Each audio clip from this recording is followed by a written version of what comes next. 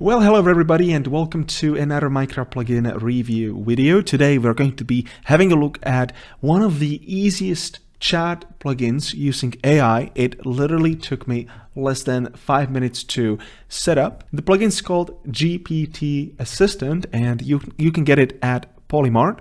So first things first, what this plugin will do, it's very simple. You can set up two sort of assistants. Number one being chat assistant. If I type in a hyphen and then I say how to, I don't know, earn money, as you could see, and then you can set up answers. So this is going to save you a lot of time. If players are coming at our server and they're asking the same questions over and over again, you can set up the most common questions and then the AI is going to intelligently recognize the question and provide the most appropriate answer. So very time-saving feature.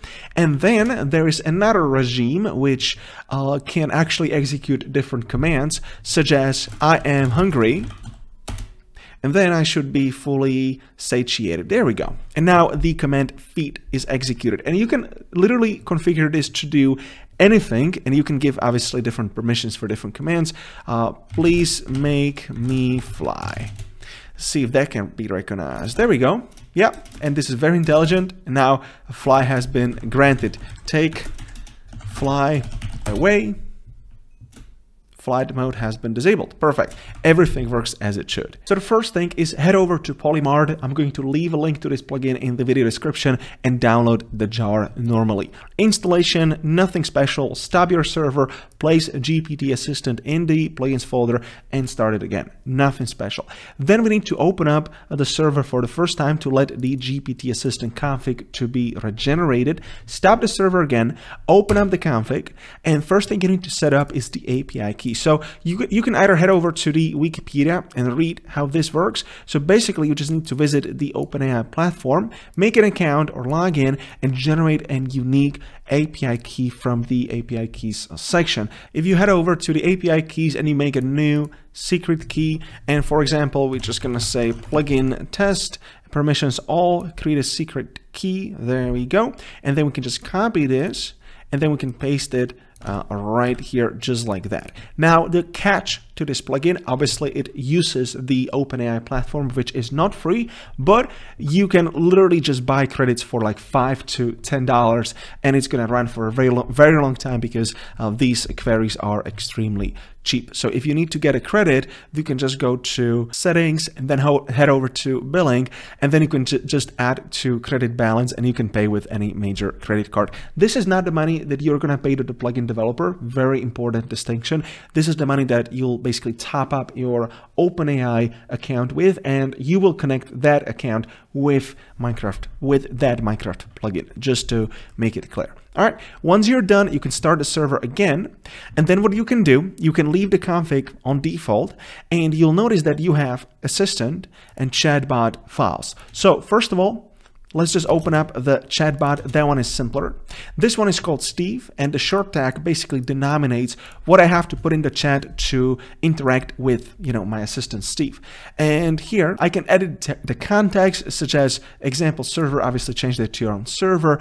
And then down below is a list of the data. So how to get money is a question, and then the answer is this. We can just test it if you create a new question like that. What are the best coding courses? And of course, the how is cheap Udemy courses are the way to go. And then in the game, if I type in the hyphen space, what are the best coding courses?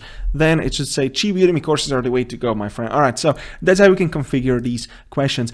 There is an extra layer to it called conditional, which means you can basically create conditions using JavaScript, using PlaceholderAPI permissions, such as if the player is inside the VIP group and the player's XP2 level is at least 30, then they can use a VIP custom enchant, for example, and this is the message that they're going to receive. Otherwise, this is called ternary operator. So if you're not familiar with JavaScript syntax, you can just Google ternary operator, how that works.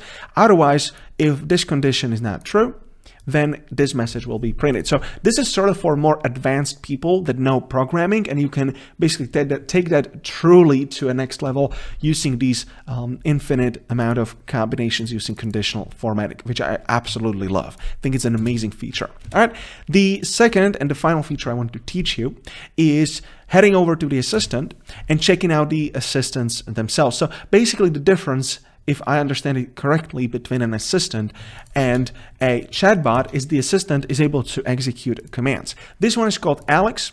The short tag is a star. So if I type in a star and a space, I'll be able to call my assistant. And then I'm not going to spend my time over the details, because what is important is, again, the data set. And then what you need to type is the query, which is the actual prompt that I need to type in. The action is warp shop. This is the actual command that is going to be executed. The action type, you can just read on the Wikipedia, whatever that is, but logically that means that I need to execute it as a player, not as a console. And then the purpose is teleport directly to the store. However, I don't have this warp right here, so I'm just going to test it with returning to spawn. You are now returning to the initial spawn, and it says unknown or incomplete command. Okay, because I don't have a spawning plugin. Let me just type in something else. I need to heal. You feel a warm glow, blah, blah, blah, and then executed command heal. So the message right here, I think this one is dynamically generated based on the purpose, but what isn't is the heal command. So you're certain that the heal command is always the same. And again, you can use conditional variations to even execute different commands for players in different groups, or players having different health, being in different worlds. Basically, with Placeholder API, the combinations are infinite. GPT Assistant is actually one of my favorite plugins, and I'm only sorry that I haven't made this video earlier, because I think every serious network should at least give it a try. It can save you a lot of time, and if you set it up properly, it's going to make life for your players so much easier. It's gonna reduce the strain on your staff, and players can now finally get the help that they deserve, instead of always having to send a message in the help up channel or wait for your staff to come back online. All right, guys, that's it for this quick review video. Comment below if you have experience with this plugin, if you've made some cool conditions, share them below. Subscribe to this channel for a cool and advanced coding tutorial, the weird coding tutorials coming up very soon, and I will see you in the next video. Thank you.